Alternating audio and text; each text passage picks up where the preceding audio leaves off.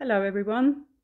In today's video I would like to talk a little bit about the obvious connection between mental health and a sleep disorder.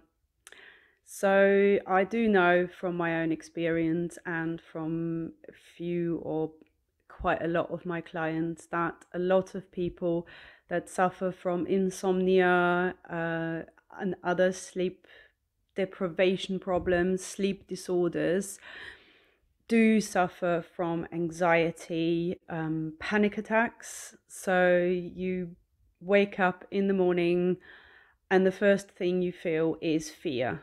The first thing you feel like you have negative emotions about yourself. You feel like I can't face the day. You feel, a close feeling around your throat. Your chest might be feeling clenchy and heavy. That is typical symptoms of anxiety, or anxiety is basically a symptom of what's going on in your head, what is going on in your mind. You might also suffer from depression, but especially these anxiety attacks happen to a lot of people that have insomnia or a sleep disorder, especially in the morning, which makes it even worse because you've just had no sleep, hardly any sleep, or bad sleep most of the times, and then you're waking up and the first feeling you have is not a positive one. You're feeling tired, you're feeling exhausted, probably stressed out because you haven't slept, and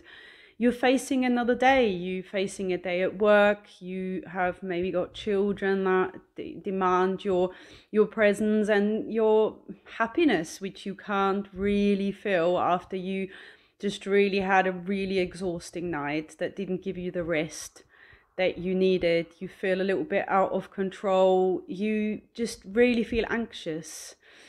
And I know that I have had it myself, and I have had a lot of clients who have that feeling, and it can be very, very life destroying. It can really trigger you first thing in the morning that you are not going to have a good day. You just set yourself up for being negative for most of the rest of the day, and it can be really taxing on you energy wise, for your mind, for everything. So I've come across this little exercise that I first was a bit sort of, I'm not sure about this, but I gave it a go, and I have also taught it to a lot of my clients, and I find it just great. I find it really, really works. It works for anxiety, it works for panic attacks, and it basically just works for moments where you're just feeling overwhelmed, or you're feeling like you have this tense feeling inside you and your mind is going on overdrive. You are completely overwhelmed with things.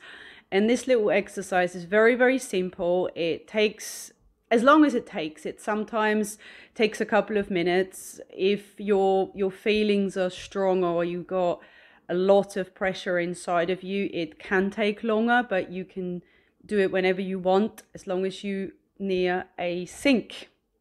And this is, I'm just going to explain it to you. So when you have this feeling of internal pressure, when you are just overwhelmed, you can feel your chest tightening, you can't breathe properly, you may be hyperventilating, and you just feel like there is a lot of pressure inside of you, there is a lot of tension, and you can't cope with the situation. Get yourself to a sink. Doesn't matter if it's a bathroom or a kitchen sink. It just needs to have a plug.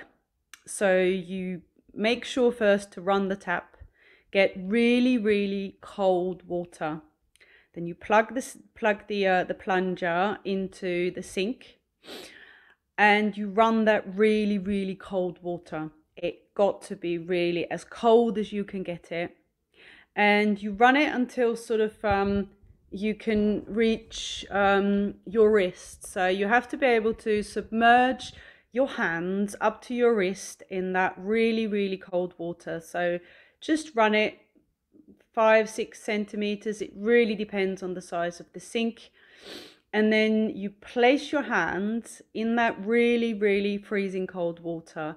You submerge your hands down to the wrist, and then you just basically just move them really slowly so you can feel the cold. That's why I mean the colder the better, because you really need to feel a slight shock. So it should be a slight shock to your system. And then once you got your hands submerged in that water, just move them ever so slightly around so you can feel that water almost stinging or tingling on your skin. And then let all that pressure, let it run through your body, let it run into your hands and into that water. So you need to really, really imagine, just use your imagination and just let all that pressure, all the anxiety, the angst, the feeling that you've got of I can't cope, I won't be able to survive this day, everything is getting too much for me. Any feeling that comes up inside of you, you need to let go into that water. Just really imagine all that emotions, all those feelings, that tension, go out through your fingertips into that water, and just slightly, ever so slightly move your hands around and feel the water. If you got good imagination, you can actually feel the water get thicker, or sometimes I have experienced that you can almost feel the water get mucky because of all that negativity or that pressure coming from you, from your mind, from your body. Just let it all in there.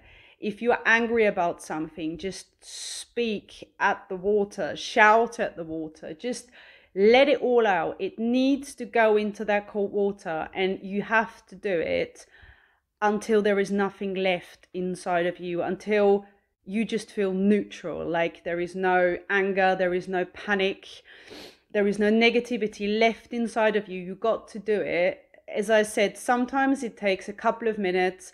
I have done it up to 20 minutes, half an hour, but you have to do it until you sort of drained of all that negativity, drained of all that energy, pressure energy that is inside of you, that is clogging up your mind from feeling relaxed and happy, and just let that all into that water until you're done, until you sort of either feel like the pressure's off your chest, or you just feel exhausted, or you just feel like, right, I'm done. And then the important thing is, by the way, if you need more cold water, if it does take you a while, you can let more cold water in there. You just really have to make sure that that water stays as cold as it can get, as cold as it is, so you can really sort of feel that slight shock to your system while you sort of like getting that out. It's breaking that mental cycle, that freeze feeling, this fright, flight, freeze feeling that is inside of you that causes the anxiety. That needs to be, that block needs to be shocked. And that is what that cold water does. It's like a physical trigger that will cause that mental blockage and also your physical symptoms to have a shock. And then you can release them, you can get rid of them. And then when you're done, it is important to pull the plug, and then you really need to watch that water go all the way down, and you say your goodbyes if you want to the negativity, to the anxiety, to all that. Just sort of like say, right, I'm done, you're gone, I don't need you, I can start this day afresh. Or if you have it during the day, this moment is past, I can carry on, you know, feeling happier, feeling more connected to myself, feeling fresh, refreshed, ready for something else, ready for something new. It's almost like a little reprogramming of this mental shock, this physical shock to your system. And it does really work. I have tried it. I have recommended it to people that have said, right, this is so simple. It is so easily done, takes a couple of minutes.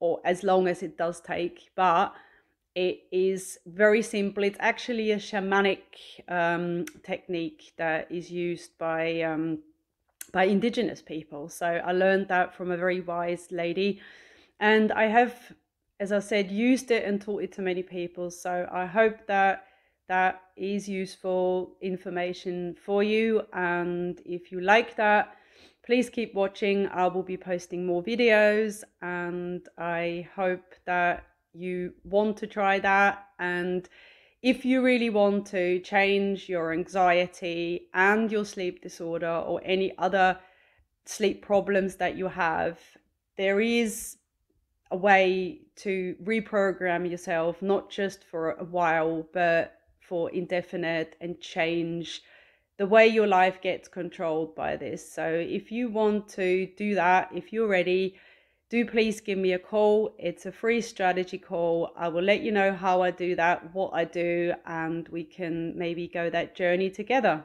So thank you. I hope you enjoyed that, and have a nice day. Bye.